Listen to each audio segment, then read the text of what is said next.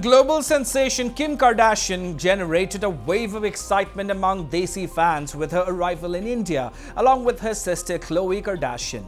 The duo was spotted by paparazzi at the Kalina airport, accompanied by their entourage. Kim was seen waving to the cameras before heading to her waiting car.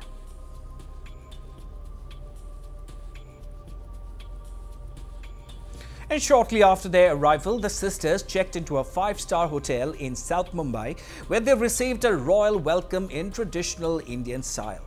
Videos circulating online showed the hotel staff greeting the celebrities with rose petals, performing an aarti and placing a tikka on their foreheads. The ladies were also presented with bouquets upon their arrival.